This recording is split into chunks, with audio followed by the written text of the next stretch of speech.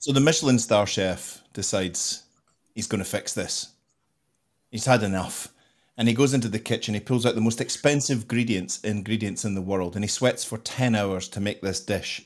It's beyond 3 Michelin stars. And he takes it out to the head waiter and he sits it down and he says, right, this is as good as it gets on planet Earth. Tell me what you think. And the waiter tries some and he goes, yeah, tastes like chicken. Fantastic. The gift that keeps on giving. The gift that keeps on giving. The gift of comedy. Indeed. So, hello, everybody, and welcome to this week's digital download. I'm the editor this week, which is very nice. Well, nice for me, and not necessarily nice for everyone else. Anyway, as you know, today we are talking about entrepreneurs and entrepreneurship. And it's interesting, isn't it? Because there's this big sort of anomaly that goes on in the modern world, where it seems that the word entrepreneur is bandied around so much. Anyone who works for themselves is an entrepreneur. Anyone who runs a business is an entrepreneur. Anybody that gets made redundant from corporate life and then has to go out on their own is an entrepreneur. So first of all, what is an entrepreneur? How does an entrepreneur differ from normal people like you and me? So go on, Tim, what do you think? Well, I've always thought an entrepreneur was that. I mean, we've debated it here internally. I think, there was 6 of us and we came up with 7 definitions. For me, an entrepreneur is someone that starts a business and starts something from scratch. That's what I've always thought.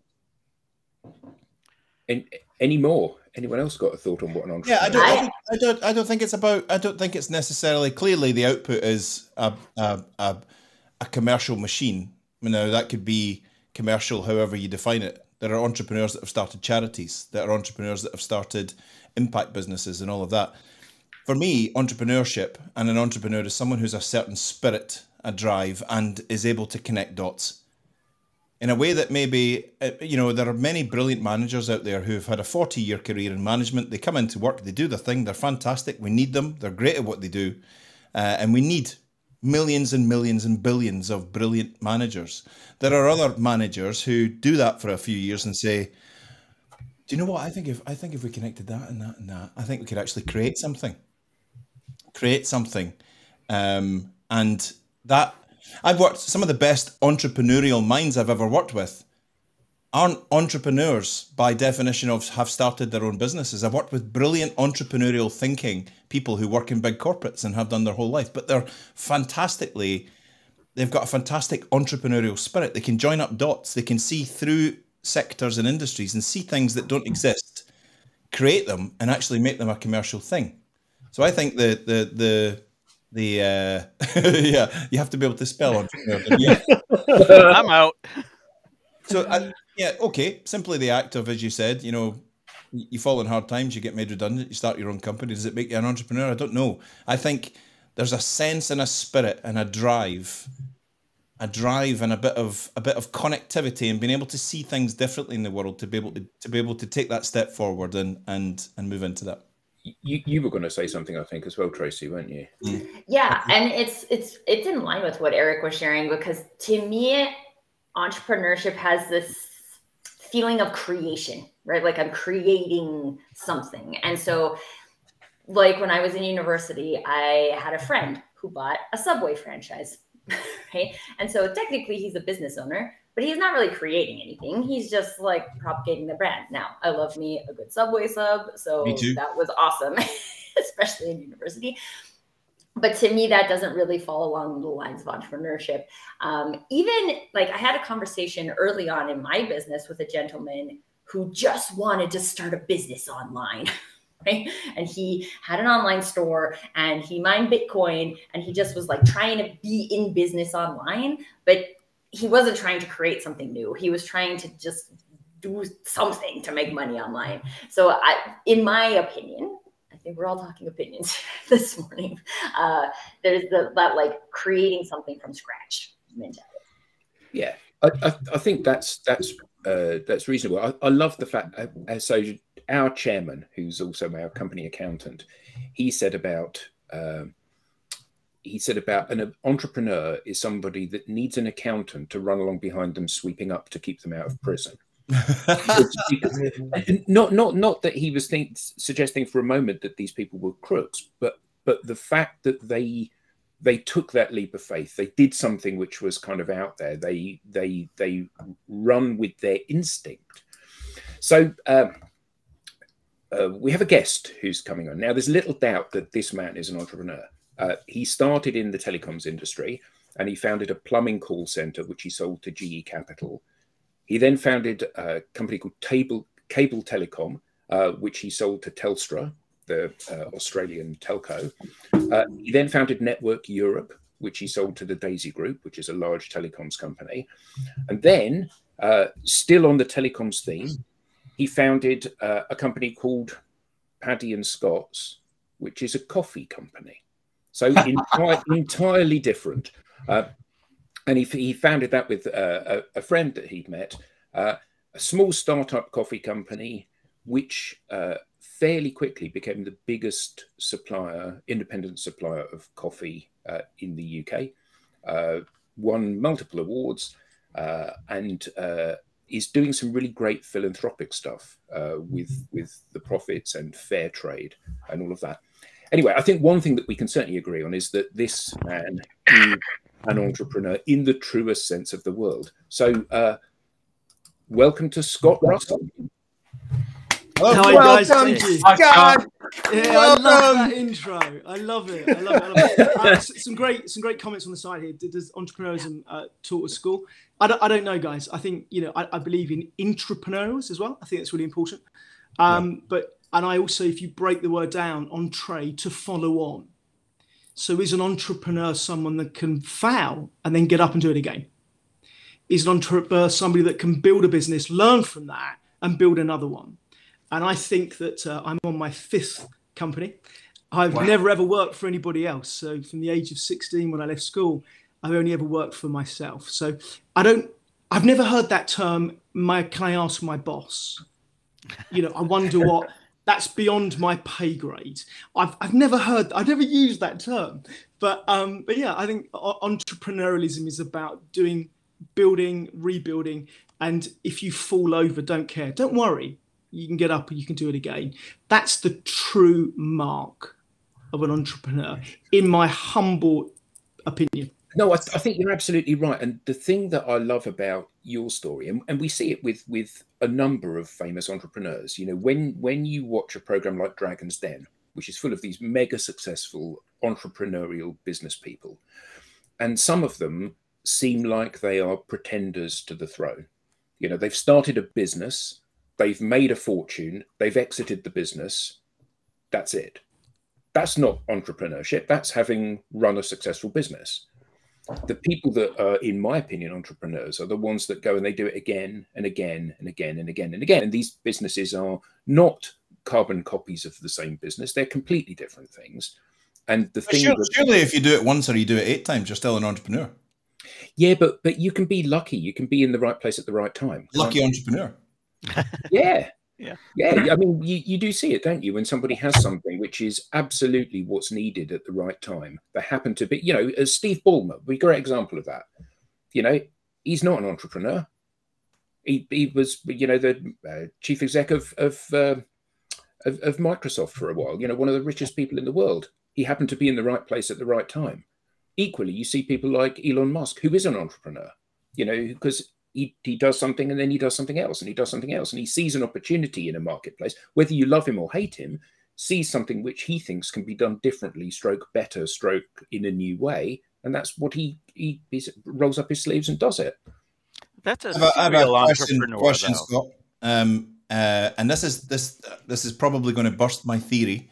But was it in the Russell bloodline? Yeah, I think so. My mum and dad were pretty entrepreneurial. When I use that word there, entrepreneurial. So they were market traders. Right. So at a very young age, my brother and I learned the value of money and working hard. But the challenge is, guys, what is success though? Because I'm asked this question a lot, and I have an honorary degree. I've never worked for it. I was given it because I was an entrepreneur. So I've got a little certificate that says I am a proper entrepreneur. And people always ask me, how do you gauge success? And I've got to a stage in my life now where I think it's not just about money. It really isn't about money, because if you can do some pretty cool stuff now and you can start to use your skills to help, we all talk about corporate social responsibility, ESG, but really, guys, an entrepreneur, I think the modern day entrepreneur has a sense of purpose in their doing. I really believe that. And if you can measure success, not just on the size of your wallet, but maybe the amount of school meals you can fund, the amount of people that you can inspire on your... Imagine if success was measured on stamps in your passport. You know, now we're getting in some really cool stuff now. So tell us that story, Scott. Tell us that story, because we chatted the other day, and you hinted at some of these things that you're doing outside of running a successful business, and it was really inspiring. So tell everybody. So what do you do? I've got the best job in the world. I create little cups of ambition, little cups of happiness. And this coffee that I produce does some pretty cool stuff around the world. So we decided to break down the supply chain. Coffee is the second most commonly traded commodity in the world.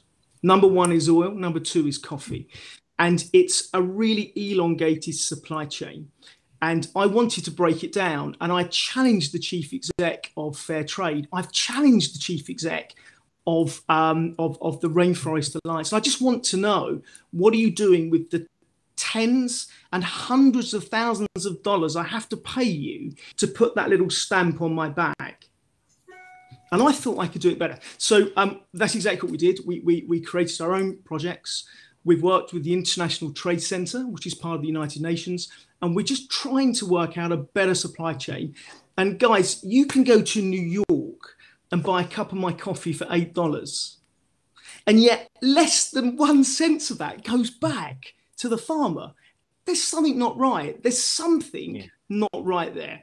And we challenged that 10 years ago, and I'm on that journey. So don't gauge my... I thank you, Adam, for saying it's one of the best coffee companies in the UK. And we do produce over 80,000 cups of coffee per day. But the profit we're making, because we're a profitable company and we have to be. I'm a die-in-the-wall capitalist, but just gauge me on what I do with that now.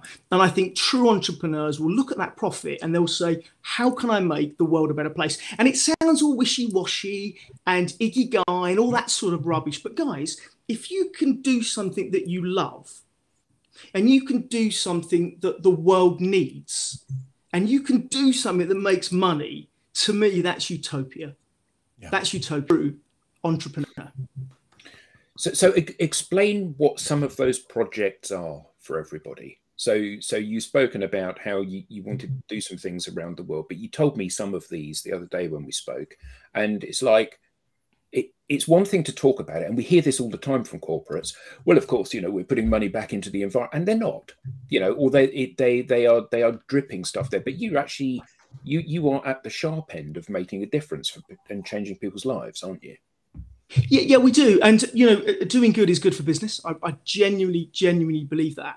And I think that if your company has a sense of purpose that you live and you die by, then your team believe in that. And I don't pay the best wages, but people work for my company because they want to work for my company.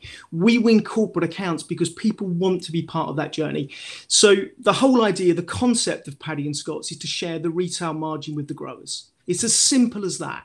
You know, if someone's spending $3, $4, $5 on a cup of coffee, I think that we have a responsibility to share that with the people and the communities and the supply chain and the children. Now, when I first turned up at our farm, there was kids running around and there was a little mud hut. Hold on a second. Your farm. Yeah, talk about that first. Okay. I'm all excited. So too much coffee. I didn't like what I saw. So I went to Africa, East Africa. I actually went around the world. Ended up in some really cool places, but finally ended up in East Africa. And I met a brilliant family called the Machomba family, and they just needed some guidance, some investment. And we looked at their farm project, and I could have bought the farm, but I didn't want to do that. So basically, I've taken on a 10-year lease on this project. And at the end of it, I will hand the project back to the family for $1. And that's my commitment. And during that time, I will spend hundreds of thousands of dollars making this the best farming project the world has ever seen. Don't take my word for that. Take the United Nations report on our project. The white paper's there. You can Google it. You can read it there. I won't go into that. So the whole idea is then what do people need? Not only do they need homes, they need food, they need the children need a school. So let's run this. Let's run the water in. Let's do it ourselves. But don't get a contractor in. I've still got the scar on my hand where I was digging the channel for the water. Let's build a school not for 60 kids, but for 500 kids. Let's do it. Let's get corporates behind this business and let's do it. Let's get it done. Then we said, well, how can we make it even better than that? So we got our corporate customers to be involved in the project. We got those guys to big corporates that you'll know about, Marriott, Green King. These are companies now that are supporting and helping grow this project. And I think if we can do it in East Africa, we can do this around the world. And I think we can make coffee a much more sustainable, profitable business for the people actually growing it. Because if we don't do it, guys, and here's a warning now, people will stop. They will stop growing coffee. So we will lose that. And that will just push commodity prices up. The big agri. Do you know what, guys? I think just doing good stuff is good for business. Scott, the 1 penny from $8 cup, going back to the farmer, the 1 penny. What's the ambition? Well, I'd like to make most of the profit go back, and then that's what I would like to do. But I can't. There is this white savior syndrome. It's very complex. There are tribes, there are cultures. You can't just come in. You build a school, then the neighbouring schools, they want to move in. It's really hard. It sounds great, and I'm running around and I'm ambitious, but you have to learn the culture as well. So eventually, I'd like to take the lead of Patagonia. I'd like to take my company and hand it over and say, there you go, guys. That's the world's best coffee company. That's what we're going to do. At the moment, we are a for-profit business, and I say that with pride. And then challenge me on stage. I don't mind. Challenge me on what we do with that profit. And I think that's something that's not for this conversation, but perhaps for another conversation. Cool. Brilliant. So Scott, we've had a question. For some reason or other, Shelley Jeffcoat's name isn't displaying. When did you shift your strategy from profit to supporting more ESG efforts? Was that a decision when you were establishing the business, or something you shifted to after some time? No, it's an entrepreneurial trait. Let's go back to the core reason why we're here today. As an entrepreneur, you'll have gut feelings. As an entrepreneur, I won't look at a balance sheet. As an entrepreneur, I'll think, Christ, how do I promote my product? And it just makes sense. If you see a child fall over in the street, you will pick that child up. You will make sure they're okay. And it's that mindset that you apply to your business. So I realize now, if everybody enjoys what they're doing who works at Paddy and Scott's, and we're a reasonable sized business, then it will create a successful business. It will create a successful proposition. So no, it's always been embedded because it's the right thing to do. I'm not going to put it into a spreadsheet. I'm not going to try and justify that. And I'll challenge you. It's just the right thing to do. I trade in people's lives and lives do. In tech, I'm distracted from it. In tech, it either works or it doesn't. If it works, people buy it. If it doesn't work, they drop you.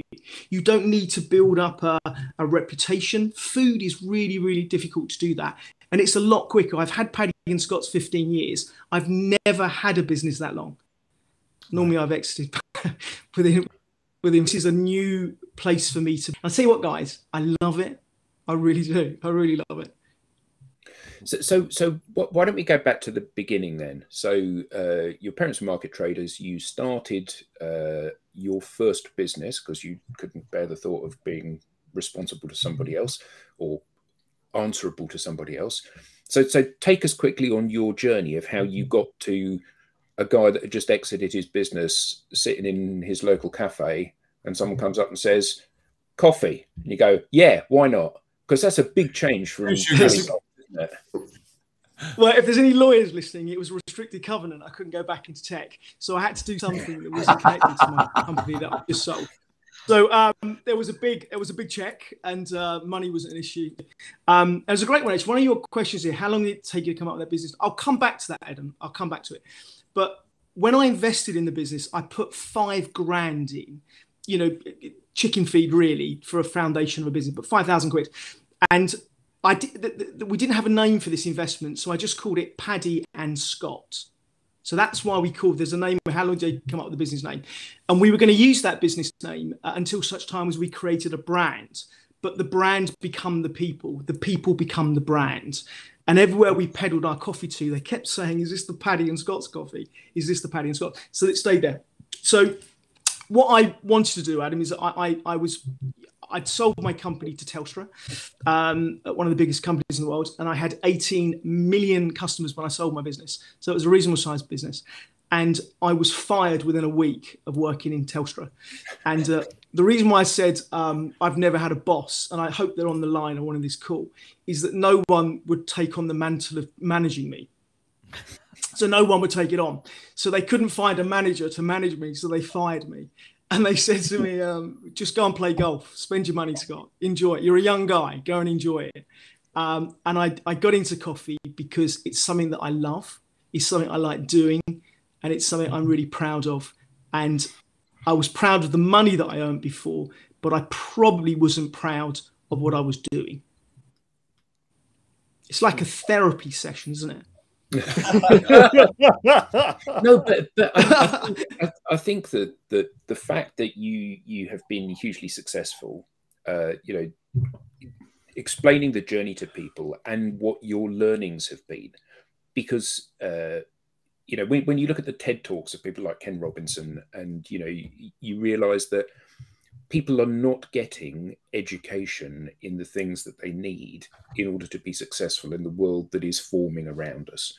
Because all of the kind of formal education comes from old people like us saying this is what it used to be like in my day.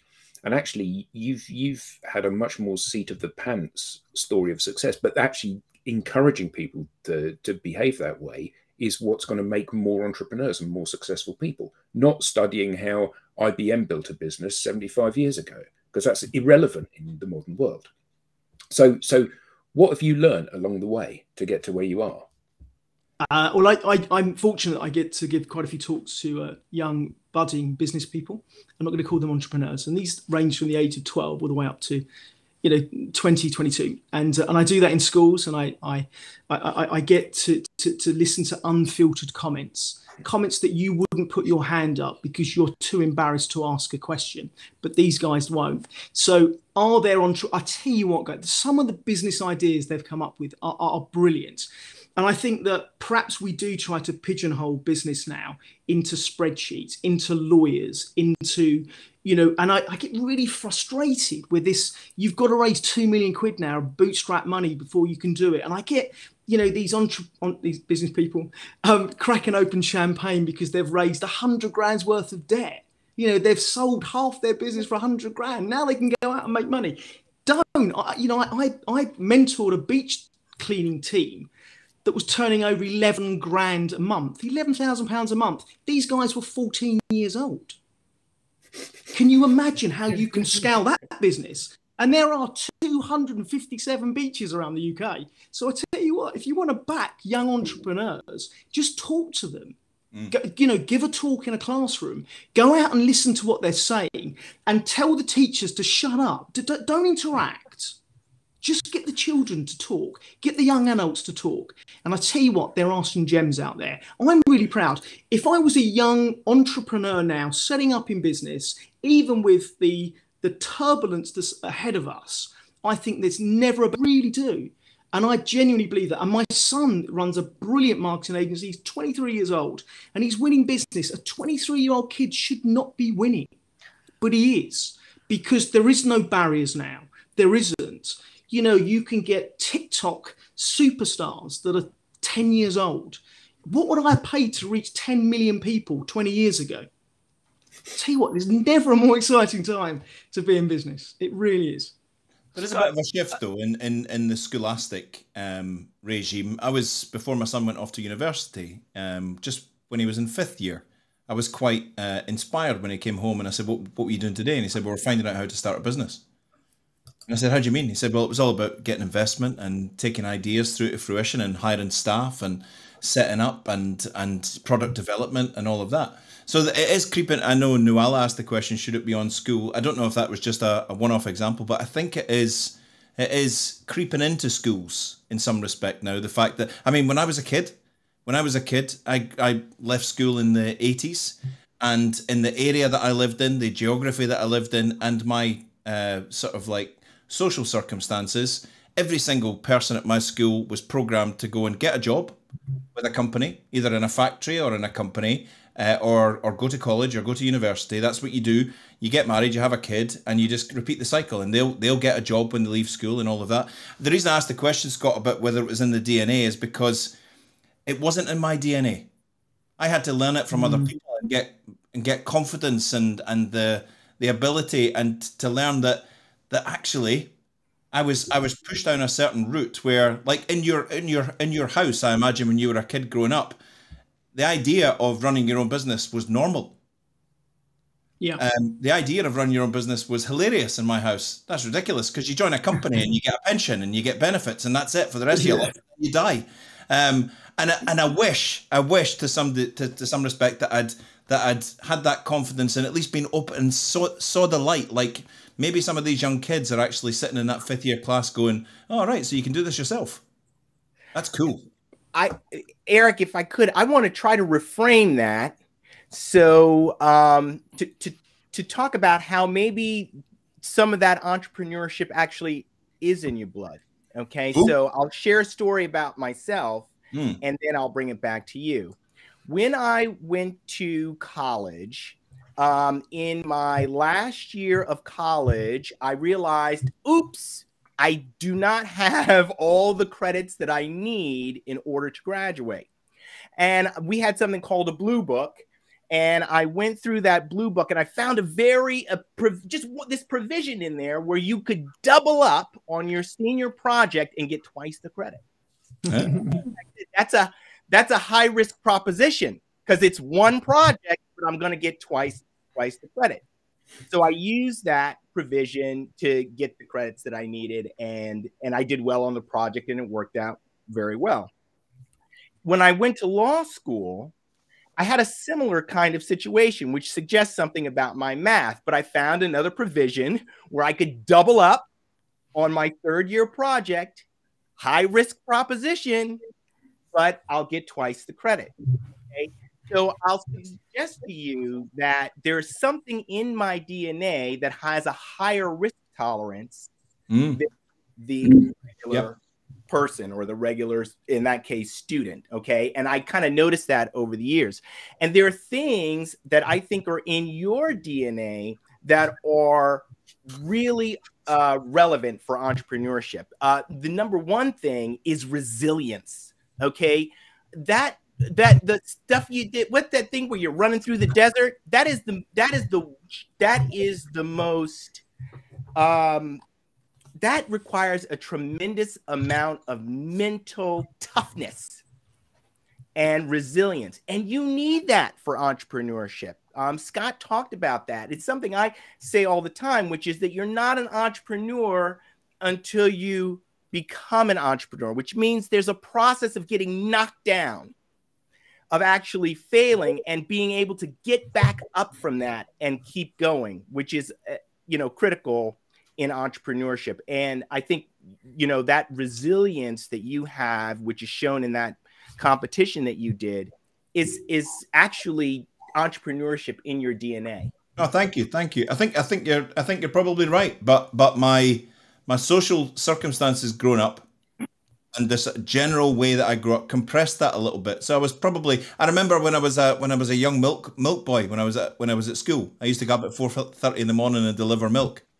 The farmer told me that he was frustrated because he couldn't find people to come and work for him. Nobody wanted to get up at 4:30 before they went to high school.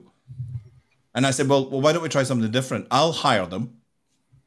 I'll bring them to you. and I'll tell them it's a great life. You get great tips and all that, and I'll take £1 a week off of each of them. Deal. You get them, and I'll give you £1 a week for everyone that you bring in. So I thought I was a little entrepreneur. But then, of course, when it came time to leave school, my dad said, "You're going to be an electrician. You're going to get a job, and you're just going to be." And I got sucked into a little sort of like sausage machine of just like doing the same thing. And before I knew it, 10 years had passed, 15 years had passed. Anyway. So how did you cope, Scott, with the fact that although Eric didn't fit into the box that his upbringing had put him in, lots of people are in that situation. They go to school, they have careers that are laid out before them. They go to university, they study, they enter that career or apprenticeship or BTEC or whatever it may be. And they go into that career and their future is mapped out. Like Eric said about, you get a job, you get married, you have children, they get a job, they get married, they have children. And, it's this end. So your future is laid out for you. How did you cope with not being scared about the fact that your future wasn't laid out for you? So you left school and it's like, okay, so what do I do? How did you get direction? Because I think there'll be lots of people out there that have a desire to be like you, but wouldn't know where to begin. How do I find something I can do? How can I find something I can throw myself into? It's easy to look back and go, well, of course, you start a social network like Twitter and you become, infinitely famous. And the next minute you sell it to Telstra. Yeah. So how did you stay focused? How did you think, this is worth a try in the early days? Yeah, I mean, guys, I left school at 16 and I did an apprenticeship. I studied gemology and jewelry design. So I got an internship to Sir John Cass College. And although I talk about this sort of market trader upbringing, it's, I did have a good couple of years where I had to study and had to learn. I'm building a house at the moment, and my electricians, carpenters, the tilers, the money these boys are earning now is unbelievable. And I've got 4 sons. And you know what? The guy that's putting the tech into my house and building the electric and the data roof and the solar panels and so forth, they're charging more money per hour than my lawyers. So I tell you what, guys, there is something about a trade. There is something about a backup plan. And then once you've learned that plan, apply what you've learned into what you want to do. But I think we're so hung up, and I keep on saying this, it's not just about making money. It is about having that tertiary, does the world want it? Do you enjoy doing it? Can you make money from it? And if you apply to that, and I think you can do it, don't worry about failing. Everybody says that to you. How many times, you hear it so many times, don't worry about failing. Yeah. But let me tell you now, you do absolutely learn more when you fail than you do succeed. Absolutely, and I'll debate that until the cows come home. You learn more money on your failures. And then I remember someone saying to me once, "You're not an entrepreneur unless you've had 2 failed businesses." I think very much a US sort of mentality. I don't buy into that, but I do believe that you shouldn't be scared. And if you are scared at the top, you hear this again, then you shouldn't be at the top. Take two ruts down. It's lonely at the top. It's lonely at the top, isn't it? No, it's not lonely at the top. You meet so many people support you on the way there that they are there to support you with you at the top. You don't sit at the top. You don't sit at the top of pyramids. A business by its definition is plural. So yeah, I think we should teach it in schools. I'm going off a tangent, sorry. And I think that we should teach entrepreneurism. And I think that no route is a bad route. Absolutely not. Scott, you mentioned speaking to students, and there were some great ideas that they had. It seems to me the gap between a great idea and a successful venture comes down to execution. So I'm curious about your willingness to be wrong, because in our society, it seems that the only thing worse than doing nothing is being wrong. What are your thoughts around that? Yeah, we all talk about our successes. I thought I could walk on water, Rob, and I bought an engineering company called Ensian Technologies. They were a data engineering business, and I just had no idea how to run an engineering company. I didn't understand how the engineers weren't motivated by with those guys. It's about doing a good job. It's about creating infrastructure that works, and their KPIs are based on, if you flick a switch, does it work? Well, I just assumed it would work. So I had a failed business and it nearly bankrupted me. But was I scarred? Absolutely not. And when I say bankrupt, I mean literally no money left in the bank. I've got a wage bill. I had a £90,000 wage bill to pay at the end of the week. And I'm thinking, Christ, do I speak to my mum? Do I go around and, and do I put it on my credit card? What do you do? But no, the resilience is that didn't put me off, because I'm not going to go into manufacturing again. I can tell you that now. And that's something I've learned along the way. Mm. So is it fair to say that if you are a person that's looking for that avenue into entrepreneurship, it is a good idea to start looking at your areas of expertise, things that you know very well, and opportunities that might come from that space? Yeah, I think so. There's no point. You've got to have a passion for something. I really believe that. I think you do need a passion. If you haven't got a passion, you can't fake it. That comes over quite sinister.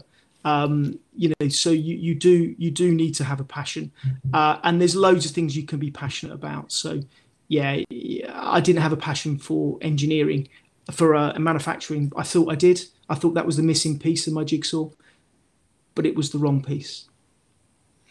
Great point. So Scott, good question for you. Have you ever owned a personalized number plate, registration plate? Yeah, TWAT. I think it says on my number plate. No, I do have one. Absolutely. I have three. I have three number plates. Go on, tell the story about closer. That's a great story. I can't believe you raised this. I can't believe. Okay, it's very quickly, guys. I assume this audience goes around the world, but number plates are quite expensive. And I saw this number plate once when I was a young sales guy called Closer, C10SER, Closer. And I wanted that on my car. And I saw it as an auction in Birmingham. And I went there with I thought I'd pay £5,000 for this. And the bidding started. And it went 5, 7, 12, 21, 30. And it just carried on going. And I just walked out of the auction despondent. And I couldn't believe how much somebody paid for Closer. So I went onto the DVLA and I said, look, is it possible to buy it? This is an entrepreneur. Is it possible to buy it now before the auction had finished? And they've said, no, this is up for auction today. You can't buy it. But what I do have is C10SED, closed. And I went, wow, is that for sale? And they went, yes, it is. And I said, and I was driving my car hands-free. I pulled over and I went, right, how much can I buy it for? And I £195, so 600 quid. And I was at a sales conference at the Celtic Manor, and I turned down an offer for £50,000 for that number plate. So I still have it. I don't have it on my car anymore. It's on a retention certificate. I think even me, with my ego the size of a house, couldn't drive around with closed on my number plate. But yes, Adam, I do have and it's not on my personalised space at work. Mark, as one of the questions come through, absolutely not. My CEO wouldn't allow it.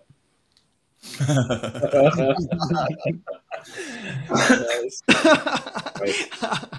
love that. Love that story. Brilliant. He's got C0FFEE33 coffee.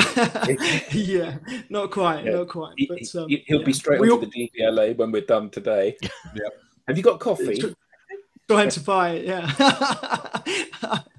Absolutely. Yeah. So, has anyone else got any more questions for Scott? What's next?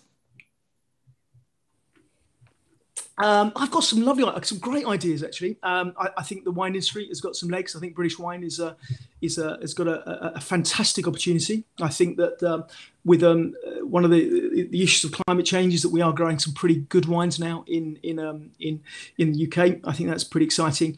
I love digital media. I play a very small part in my son's company, and I'm unbelievably impressed of how they put campaigns together based on, hotspots on screen, time of day, demographics. And these are unbelievably switched on kids that are just creating some amazing stuff. So I think the space that you guys are in is really, really exciting. But at the end of the day, I don't really care about money. I've made enough money. I don't need any more money. I'm okay. I think I can survive the crisis. So anything I do will be based on what I want to do and what I want to do for the world. And I say that honestly from the heart. So if I can build another 10 more schools, then I'll do that. If I can build an infrastructure to give back, then I'll do that. And I'm doing that now. Cool. Thank you. Brilliant. Lovely.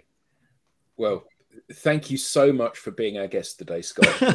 Absolutely fantastic. And I mean, judging by all the questions that we've got from the audience, they loved having you on as well. So thank you. And it's absolutely my pleasure, guys. Yeah, thank you.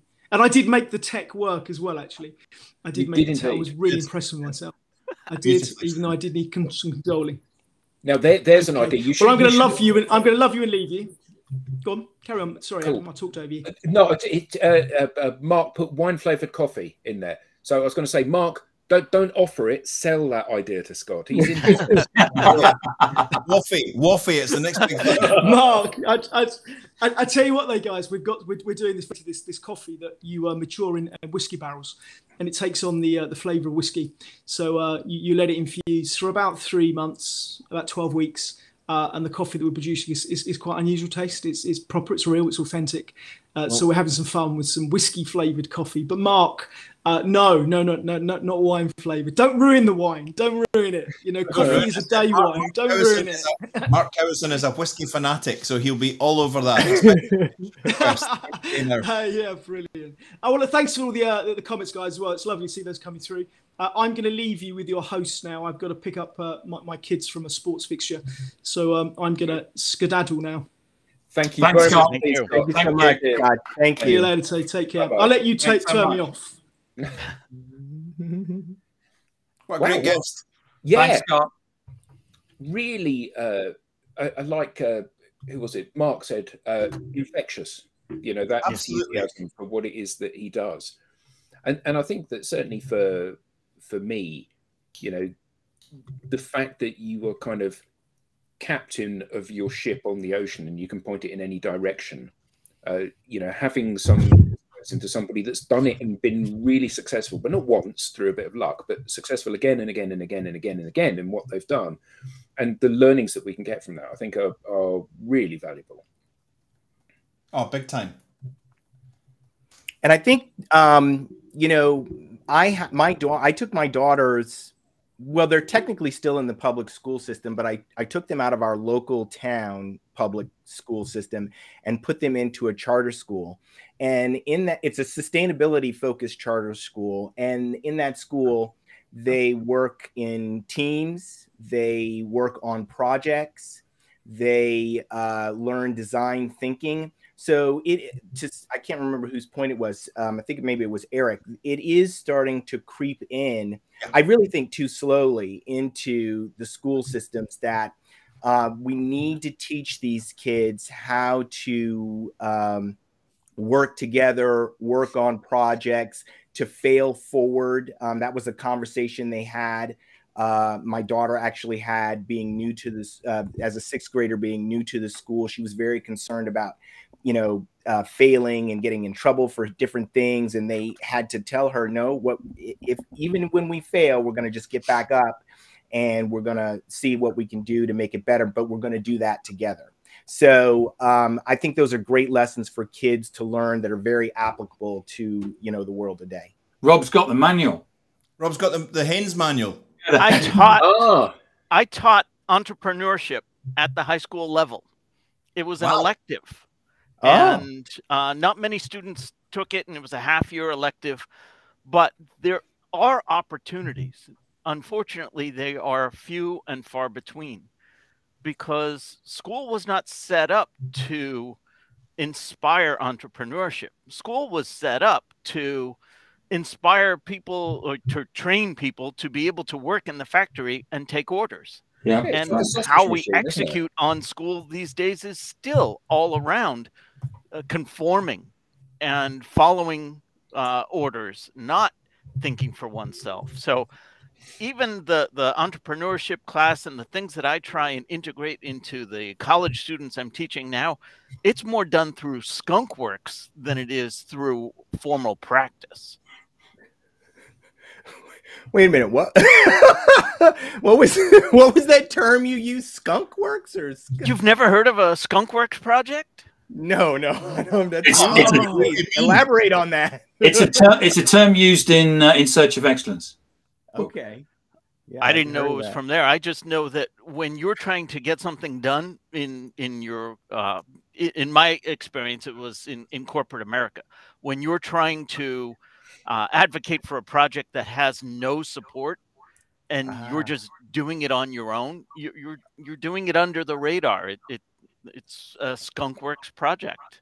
Yeah, it was the CIA skunkworks that produced the SR-71 Blackbird, wasn't it? Under the radar of everybody else, and it got to being produced, indeed, without anyone knowing about it. Very interesting. And just on a little admin point, in case I forget before we go, anyone who's appearing as LinkedIn user on this platform, if you want to drop me a little note, I can send you an easy link. It's just 3 steps to fix that. It's really easy, so that you'll appear with your picture and your name. Just drop me a little note and I'll send you the link. It takes 10 minutes to do it. So Kelly Jeffcoat is the person that's yep, and it takes 5 minutes. She's coming on a paired link, so she's not looking at my profile. She's looking at someone else. I think she's probably on mine. Right. There's something wonderful. I mean, entrepreneurs have changed the world, right? I just think maybe not in changing the world, but what he's going to do with the profits from this business. Ben Francis, 14 years old, sitting in his room, started selling. What's your last name, Eric? Eric Doyle, Doyle, and it's got FISP after it. So so you can find me there, and I look like this. That is exactly what it looks like. Fun fact, and I'm not just reaching for profile views here, right? But my daughter's a fantastic graphic designer, and I said, "Can you give me a photograph for my profile?" And she said, "Yeah." And she said, "I found one that I really like, but unfortunately, you're wearing headphones, cans. So I've taken those cans off." And I've put someone else's ears on. So the ears on my profile picture are not. Are they better or worse than your ears? Whose ears? They're slightly lower than my own ears are, but I've grown to like them. So whoever donated those ears to my profile picture, thank you very much. Thank you. Oh, thank you. Boy. So I was told by somebody that I had to have my profile is here, and they said I can't use that. There's got to be a top of a head. So they actually basically took a head boiled of egg. somebody else. Boiled egg. Fantastic. Ben Francis, the magic that is happening to make these pictures. Ben Francis from Birmingham, sitting in his room, buying in sports vests and putting on a little logo on them in his room and selling them at school and selling them at the local markets and at car boot sales, right? His parents said, right, you need to stop all this malarkey now. And he's like, that's fine. I make a couple of £100 a week. It's lovely. And I'm going to continue doing this. I'm going to make a global beating sportswear line. And they're like, there's quite enough of them in the world. Have you ever heard of Nike or Adidas or anyone like that? You know, it's pretty big, son. So how about university and a degree and all of that, or get a job? And he's like, I'm going to stick with this. In 2012, he registered Gymshark. They've just been valued at $1.3 billion. Wow. He's 28 years old. And what did his parents say to that? Well done, son. No, you're misremembering that. I never told you to stop. I never did. No, they said, Ben, I asked for the Bentley in blue and it's turned up in black. Yeah, $1.3 billion. Now you go to a gym in Scotland. I don't know if it's... They're definitely getting into America now. Gymshark's becoming a thing. You go to a gym in the UK, everyone's wearing Gymshark. Everyone. I wouldn't know, Eric, having not been to a gym for 25 years. There are places where people go and there's exercise machines and weights where you can go and do classes and things like that. I can imagine nothing worse. Imagine nothing worse. Well, if you do decide you're going to go one day, you'll probably buy yourself a Gymshark top to go because everybody else fit in perfectly. Yeah, absolutely. $1.3 billion from ironing shirts in a little house in Birmingham with a logo on them and selling them. And now a major powerhouse in global sportswear. Incredible. And he's a lovely guy. But it's interesting, isn't it, that clearly an entrepreneur, you know, he had a vision, he saw an opportunity, he exploited the opportunity and developed something from scratch. Yeah. And maybe it's that fear of failure. Maybe that's the thing. Maybe that's the thing that precludes people from becoming entrepreneurs. You know, I'm scared because society stigmatizes failures in whatever area.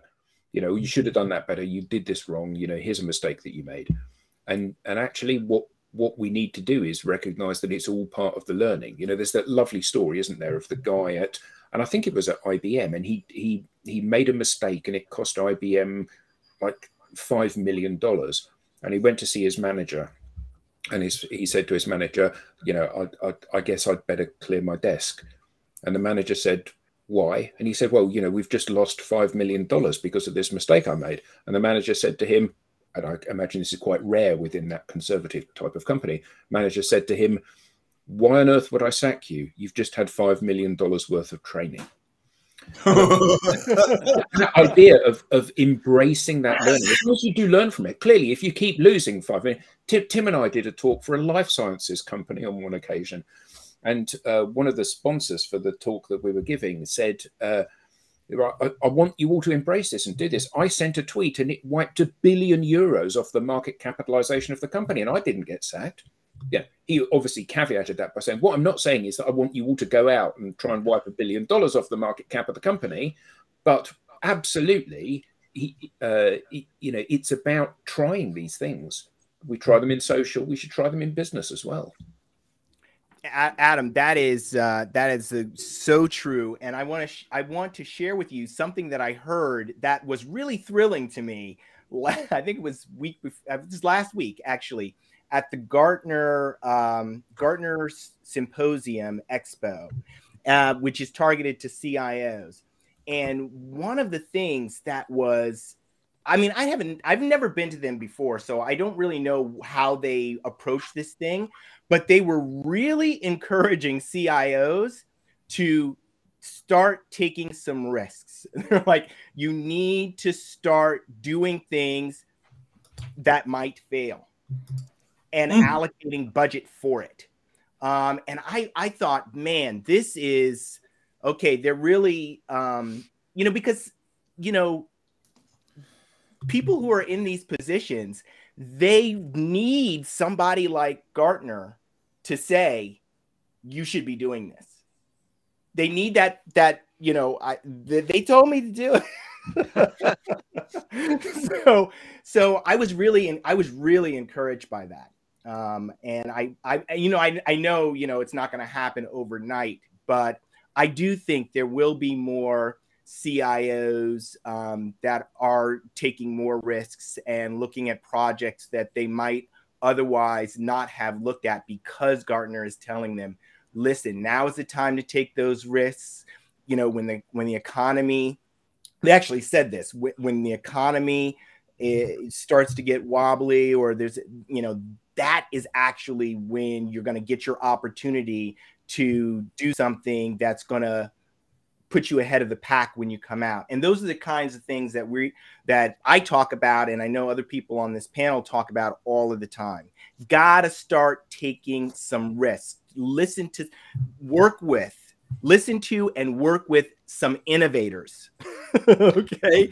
It's not all about going to the biggest shop that's going to tell you to do the same thing that everybody else is doing. That will get you nowhere. It will get you nowhere. You've got to think and act differently to differentiate yourself in the market. It's absolute must.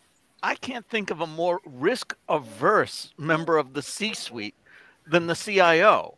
They're all about preventing mistakes and mitigating risk. Maybe the CFO. Yeah, I was just about to raise your. I see your CFO. Raise your CFO. I see your CIO with a CFO.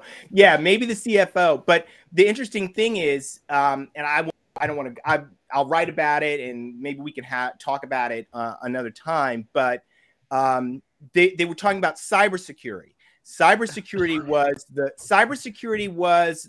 like, this is, you need this for your brand because people have to trust you. If you're not taking care of cybersecurity, major issue. But then the thing they were talking about in terms of taking risks was talent.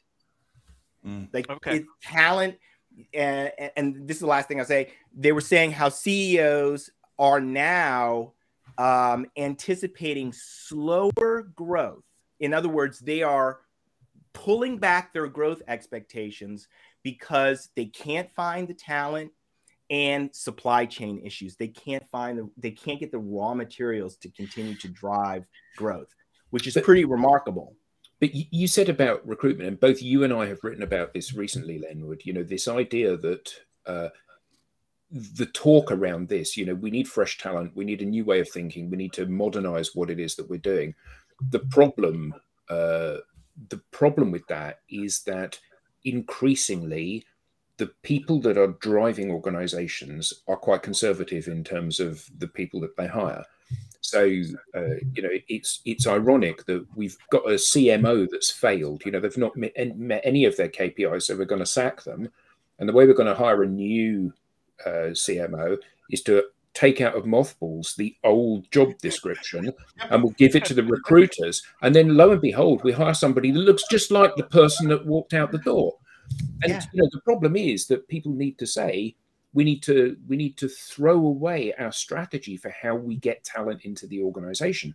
We need to look for people that have got a fresh perspective on this stuff rather than people that have got 20 years experience, because 20 years experience is really good if it's 20 years experience, 20 different years, not 20 years the same year of experience, which is what it often is.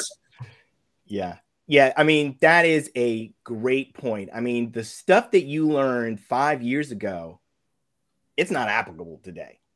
I mean, maybe the stuff that you learned 2 years ago, and it's a completely different way of thinking that, you know, organization, you've got to start embracing this, because the innovation cycle is moving. So the pace of innovation is actually accelerating. So, you know, to expect that a job will be the same 2 years is about the 18 months to 2 years. That job is going to be completely different. Yeah. If you're moving in a progressive way in your organization. So you've really got to change your thinking about how you're acquiring talent. Just as a note, I actually reposted the Gartner session that I watched yesterday on my page. So I'll actually drop a link to it in. Is that the one where you said it's for HR? I'm sorry, what? Is that the one where you said this is essential for all HR folks to watch this? Yeah, exactly. The interesting thing is they were talking to CIOs, but I said it was essential for HR because I wanted HR to know, hey, you might have a new ally in the CIO. Might want to start talking to them about what you'd like to do, because Gartner's just told them talent strategy. You need to focus on it, CIO. This is what you should be doing. So, you know, the CIO probably has the deepest pockets in the organization. So, and HR may have the most shallow. So, you know, it's, you know, now's a great time to, you know, look for an ally in the CIO to get some things done. Cool. Brilliant. And if all else fails, someone's just posted a lovely dating app that we can all sign up to. So. It just fried my chat, but it's now disappeared. Yeah, mine too. It got blocked. So that must be safe to click on that link. Hey, take a risk. Why not? Hey, boy. Great show. Yeah, great. Thanks for setting it up, Adam. That was good. Yes, high energy. Thank you. And thanks to everybody. So I just wanted to put my thanks in. Yeah, that was great. Thank you so much. Yeah, thanks, Scott. So thank all of you guys. Thank everybody in the audience for great questions and interactions this week, and see you all next week, I hope. Some might say.